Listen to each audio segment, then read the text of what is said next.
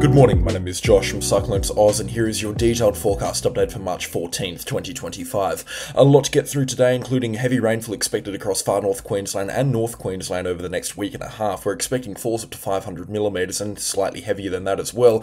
Some heavy falls also expected over the Northern Territory with developing tropical lows/tropical cyclones, and we're expecting a tropical cyclone as well offshore from Western Australia. All of that plus more coming up in today's weather forecast. If you are brand new to the channel, please consider subscribing. But starting things off this morning over in far North Queensland, where some respectable rainfall accumulations have been recorded overnight. Now, up in far North Queensland, when a couple of showers are on the forecast, it is not unheard of for 100 to 150mm to fall, so I don't want anybody to be freaking out right now in the sense that this is heavy rainfall that's going to cause flooding once again, because it isn't. It is still some heavy rainfall though, and around the Ingham and the Cardwell Gap area. Falls between 100 out to 150mm were reported overnight. As you can see, there have been some heavy showers developing thunderstorms moving into the far North Queensland's Cassowary Coast, especially on the southern side of the Cassowary Coast, and some stronger shower bands also now moving into the northern areas of the Cassowary Coast as well, up around the Cairns area.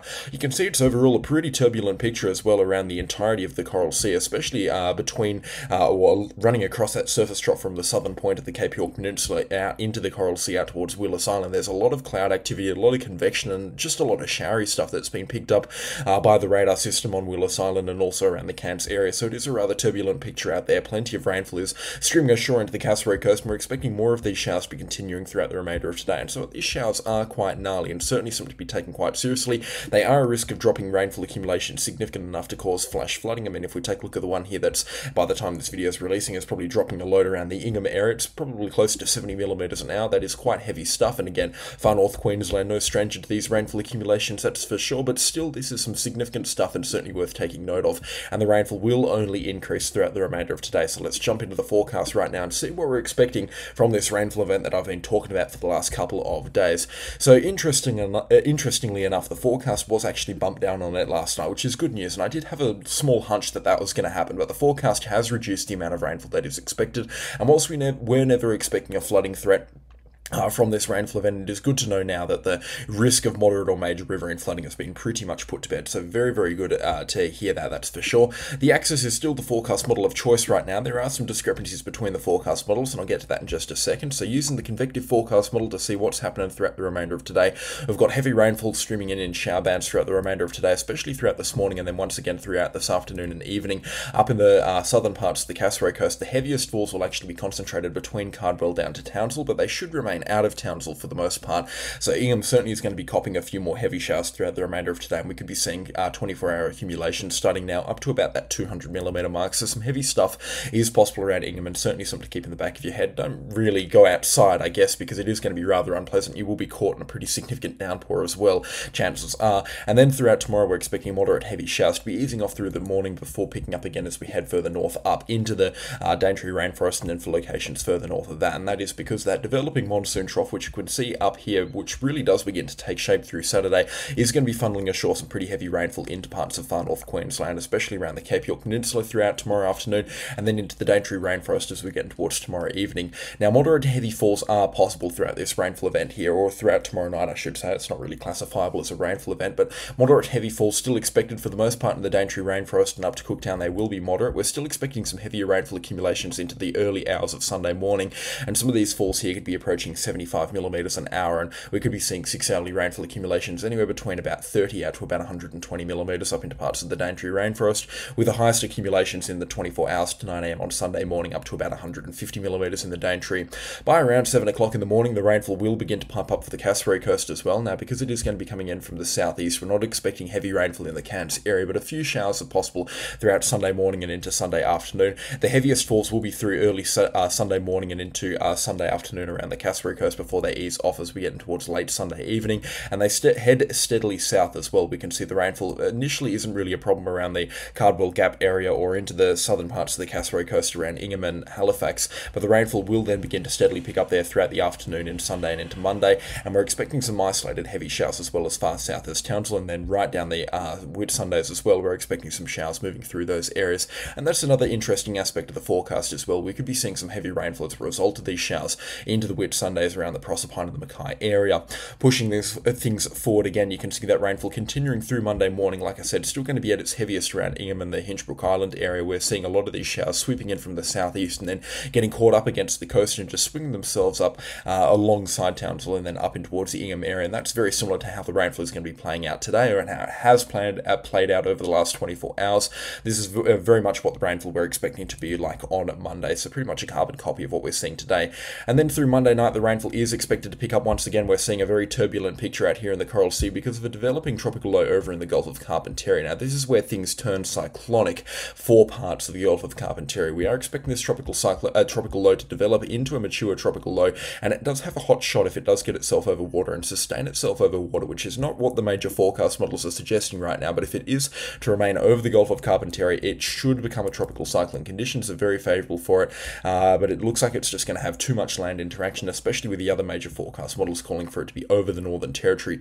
Now, the reason why I'm talking about this is because when we have tropical lows or tropical depressions over in the Gulf of Carpentaria, we see a lot of rainfall swung around from the Coral Sea and into the far north of Queensland. That's why we're expecting more rainfall to pipe up next week, but that's also why it's quite uncertain. The forecast model that we're looking at right now, the axis, is calling for this system to be basically the strongest out of all of the possible solutions right now. But if we contrast that with another forecast solution, you can see it's actually a very weak system, and as such, not that much rainfall can be expected up in far north Queensland.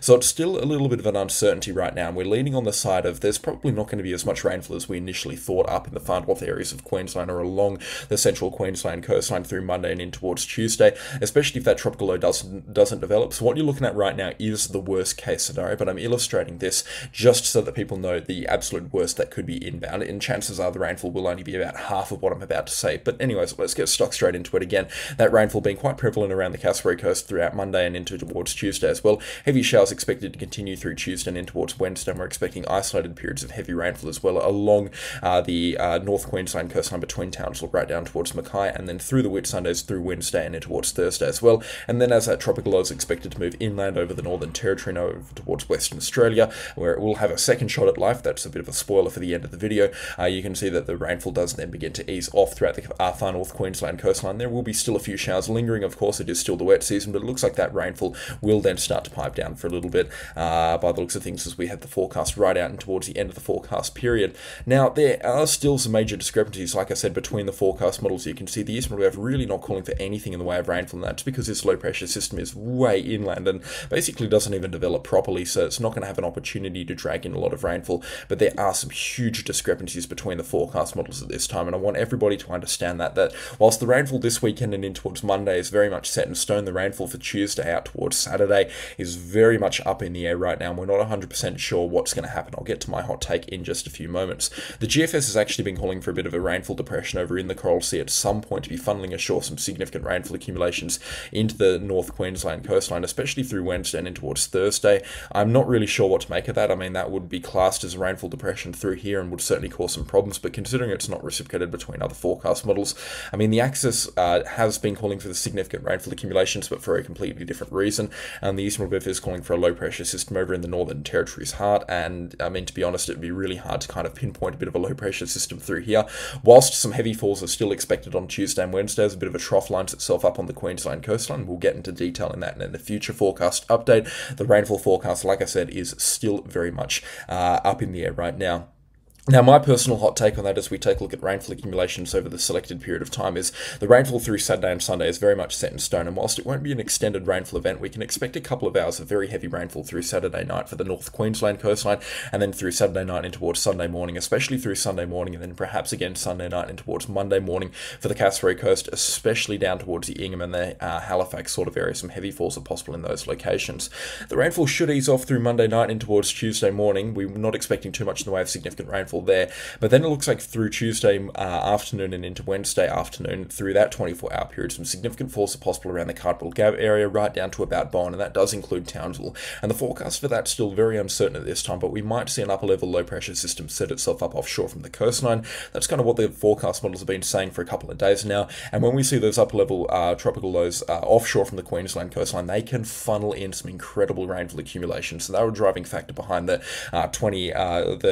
what were they? the 25 January through to February floods. I'm completely forgetting right now, but the floods just gone up in far north Queensland, and upper level low was the reason why some days they had so much rainfall up there. I hope that does make a bit of sense. So yeah, in terms of rainfall accumulation, it's very hard to say at this point in terms of the longer range, but over the next couple of days, some significant falls can be expected up to around that 100mm mark throughout much of the Cassowary Coast and into the Daintree rainforest as well. 100mm rainfall accumulations along the coast, right from the tippy northern point of the Cape York Peninsula and as far south as about Mackay, actually, throughout the remainder of the next couple of days, with higher accumulations expected into the Daintree rainforest, which could be as high as about 250 up to about 350mm, as you can see here on the forecast models. Some pretty significant rainfall accumulations possible there, and then heavy falls also expected between Cairns, but not including Cairns, so down the Yarrabah Peninsula, and then as far south as Innisfail and Tully, South Mission Beach, expecting some significant falls in those areas, around that 200 to 250mm mark, and again up to about 300mm can be expected around the Ingham area. A lot of that will actually be coming through today. We're also expecting some significant falls through this weekend in those areas as well. Rainfall should keep itself out of Townsville. You can see about 50mm possible there, but Townsville could get anywhere between 0 up to about 100mm, so again the forecast still relatively uncertain for them, and rainfall accumulations heading further south, and that would for the most part should be on the more insignificant side, and whilst a couple of millimetres still expected here and there, up to 100mm in fact for some locations, it won't be enough to cause significant flooding and will just feel like a couple of showers. Same into the North Queensland area around the Mackay area. Significant falls are possible up to around that 100 to 150mm mark, but they're really not worth airtime at this point because it will be spread over a couple of days and won't be anything significant enough to cause flooding concerns in those areas. Now, just pushing the forecast forward, you can see that rainfall on Tuesday and Wednesday, and then just persisting throughout the week as well, from that upper level trough does begin to fly up a few significant rainfall accumulations, especially as we are expecting some pretty solid rain to come through on, like I said, Tuesday and Wednesday, and then through Thursday, Friday and Saturday, some heavier showers are still expected around the Cassowary Coast as well, and throughout North Queensland just in general, and as such 10-day rainfall accumulations could be up around that 500 to 550mm mark. My personal take on is it between the Yarrabah Peninsula down to about Townsville, so excluding Townsville though, but including the Ingham and the Halifax and the Cardwell area, falls could be as high as about 750mm, and whilst 1000mm accumulations are more or less off the table at this time, I would not be surprised if a couple of stations got close to that, especially around the Cardwell Gap area. Some significant falls are possible in those areas, and then up into the Daintree rainforest as well, accumulations up around that 500 to 600mm mark are also possible, with the heaviest falls expected around the Daintree River mouth. We could be seeing falls there up to about 700mm or so, but probably on the that would definitely be on the heavier side, and definitely nothing more significant than that can be expected.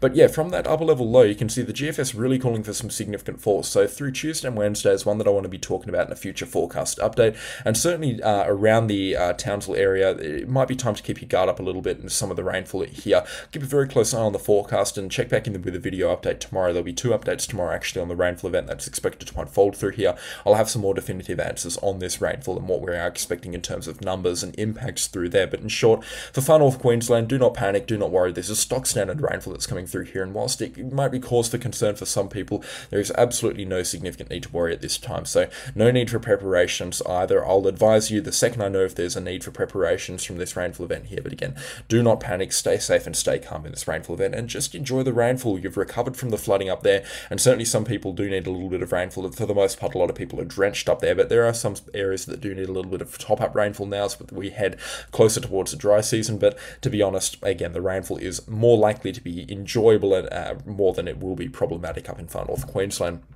Whilst we are talking about things tropical, I feel like we've touched on the Gulf of Carpentaria enough, but in terms of the rainfall forecast for the Northern Territory, some good stuff coming in on the last 10 days of March by the looks of things. Some heavy falls expected up around the Kakadu area from about the 24th of March onwards. We could be seeing accumulations up there around that 200mm mark throughout the top end of the Northern Territory. The rainfall accumulations, though, have been carked from the forecast, at least from the GFS forecast over the last couple of runs, so it is still a little bit of an uncertainty as to how much rainfall the Northern Territory is going to pick up. But one thing's for sure, in the next week or so, nothing too crazy can be expected. A couple of spots, especially around the Darwin area and then up around the Wadeye area, Nullarbor, we could be seeing accumulations between 100 up to about 200mm along the coastline there from showers and thunderstorms, but nothing significant as we head further inland. And then as we push the forecast forward later on into the forecast period, rainfall accumulations look like they pipe up once again into the Northern Territory as we see a bit of a rainfall event slash northwesterly event actually develop, or maybe even a tropical on the Gulf of Carpentaria, who knows at this point, developing and sucking in quite a bit of rainfall by the looks of things. And yeah, the GFS is also on board with that as well, with a bit of a low pressure system developing in the Timor Sea or the Gulf of Carpentaria. So one thing's for sure, rainfall accumulations over the next 7 days will be nothing grand across much of the Northern Territory, but some significant falls are possible if a Gulf of Carpentaria tropical low begins to develop out towards the later parts of the forecast period. So from about the 24th of March onwards, Monday the 24th of March out to the end of March, we could be seeing a bit of rainfall developing in those areas, and as such, from a tropical low, and as such there'll be some much needed rainfall up in the Northern Territory. So it is a little bit unfortunate that that rainfall that we were talking about a couple of days ago has been removed from the forecast. It was never going to be too much rainfall, but still some significant falls were possible, and a lot of people getting quite excited for them. Now over towards Western Australia, where we do have tropical cyclones on the forecast, but the forecast is still very uncertain for them, so I'm not going to go too far into detail about these. But one thing's for sure, we're expecting a bit of a tropical low / cyclone to develop around the Cocos Keeling Islands by around the 19th of March. We're expecting a tropical low to be very much in the way to developing there, and then that forming into a tropical low by around next Friday or in towards next Saturday as well, the 21st out to about the 23rd of March. There will be a weak system by the looks of things, getting up to about Category 2, possibly Category 3 status before heading away from the WA coastline, and of course not really being a threat at all to the WA coastline, apart from maybe some very high cloud on its closest approach. So again, no impacts expected from this system, and it's really not worth time of day or air coverage, to be honest, at this point. And then later on into the forecast period, if we pull this back a little bit, you can see both the GFS and the ECMWF forecast models are calling for a weak depression / tropical low to begin developing around Saturday or Sunday the 22nd or 23rd of March, offshore from the WA coastline. And then what happens here, the forecast is still very uncertain. It looks like the ECMWF is actually calling for this system to head down south towards the West Australian coastline before heading away from the WA coastline and actually going through some pretty significant intensification throughout the last couple of days of March. You can see getting up to about Category 4 strength severe tropical cyclone status here, with some very strong winds around its core. And as a compact system, this would be a very significant intensifier. It'll be able to intensify very quickly. Conditions offshore from Western Australia right out towards the end of April are still very healthy indeed, so I would not be surprised if this came in towards fruition, that's for sure. And the GFS forecast model also calling for this system to begin developing, but much closer to Indonesia, and by the looks of things it's going to struggle because of how far north it is and its interaction with some high level wind shear. But yeah, in terms of the forecast of this system here, no real threat to West Australia at all. It's certainly one to maybe keep in the back of your head if you live along the Pilbara coastline, but even that's a stretch right now if we did it. And if you don't want to think about it, then don't. It's really no threat at all. But the forecast is still very uncertain at this time, so we're not 100% sure what's going to be happening with this. And whilst it is exceedingly unlikely that it does go on towards the West Australian coastline, we just don't really know for sure at this time. So I'm not going to be saying anything is possible right now. But at this point, there's certainly no time, no reasonable time that's worth wasting on this system right now. Whilst it is still expected to form, or still possible to form, still very likely to form rather, it's really not worth time of day at this point. And then into the southwest corner of Western Australia, overnight some impressive rainfall accumulations with up to 100 millimetres around the Albany area. Significant rainfall accumulations, that's for sure, from showers and thunderstorms. And you can see heavy rainfall still ongoing into the southwest corner of Western Australia. Some thunderstorms and showers moving through my location, actually in the southwest corner of Western Australia at this point. You can see rainfall accumulations through there have been pretty impressive as well. We're looking at still rainfall rates up around that 10 to 15 millimetre mark type thing, and it feels like a beautiful morning as well. So this rainfall really has done wonders for some of the agricultural communities, and again, bang on with the forecast in the southwest corner of Western Australia. Widespread falls between that 10 up to that 80 millimetre mark. The heaviest falls weren't actually out as far into the central wheat belt as I was expecting. They were actually closer to Albany, so the falls were surprisingly good around the Katanning and the Woondaling area, which picked up about 65 millimetres of rainfall. So that's very good news indeed for the agricultural communities that did desperately need it the most. Good thunderstorms as well in the Perth area, although I am very upset with that absolute fizzy banger of a thunderstorm that we got last night. I mean, the severe thunderstorm warnings in Perth, they're very much overkill, and I think everybody in the Perth metro area can attest to that. Is when you see the damaging winds, large hailstones and heavy rainfall, I think everybody went into an initial panic mode. I mean, the news had an absolute feeding frenzy off it, and so did I. I went into the panic mode as well. I moved my car into the garage as well. I hit the back wall of it, so not a very good start of the day, that's for sure. But again, these severe thunderstorm warnings, they are very much overkill into the Perth metro area, and whilst the rainfall was significant, I mean, 15 millimetres falling in about 45 minutes, that is not severe weather, that's for sure. So again, very much overkill on those warnings over in the Perth metro area, and the only people that benefit from that are the clickbait news titles that went absolutely ham on it and got a bunch of clicks, and I imagine a bunch of ad revenue as well. But in the southwest corner of Western Australia, I mean, let me know if it was different in your location around Perth, but I mean, certainly for a lot of locations, and I was looking on the radar as well and talking to people all over the metro area, they did not receive significant impacts at all. In fact, it was weaker than the average winter front, which which can get quite wild across the southwest of Western Australia. But anyways, that is enough. I'm probably just projecting right now the disappointment of not getting a severe thunderstorm, that's for sure, across the southwest corner of Western Australia. I was very excited for yesterday, and it really didn't eventuate. But in terms of the damages, very minor indeed across the southwest corner of Western Australia, and again, not really worth airtime. But on that note, I'm going to wrap this video up. Thank you so much for watching the video to this point. The support lately has been much appreciated, and if you haven't already, then please consider subscribing as well. Again, the support has been much appreciated. A special shout out to the channel sponsors. Their names are on screen right now, and again, I could not run this show without them, and their support is much appreciated as well. But that is all from me today, and I'll catch you all in the next storm.